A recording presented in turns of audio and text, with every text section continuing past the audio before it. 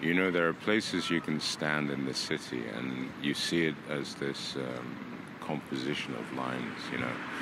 Lines going from left to right, straight lines, curved lines, lines going from here to there. And in a way, I don't know, whenever I see them, whenever I stand in such a place, it's like they sing, as if all the lines sing.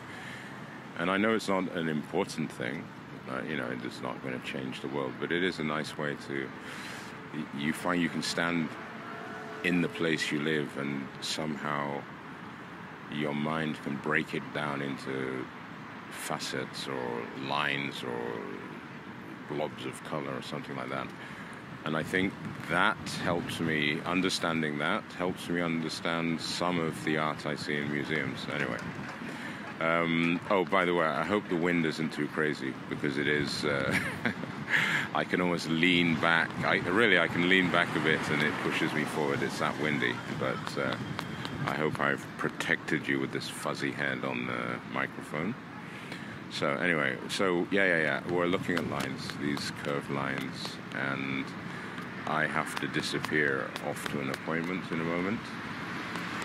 So I'm just going to let you have a kind of quick scan. That flapping noise you hear is the wind working on the flap of my bag. It's joining in the party, so to say.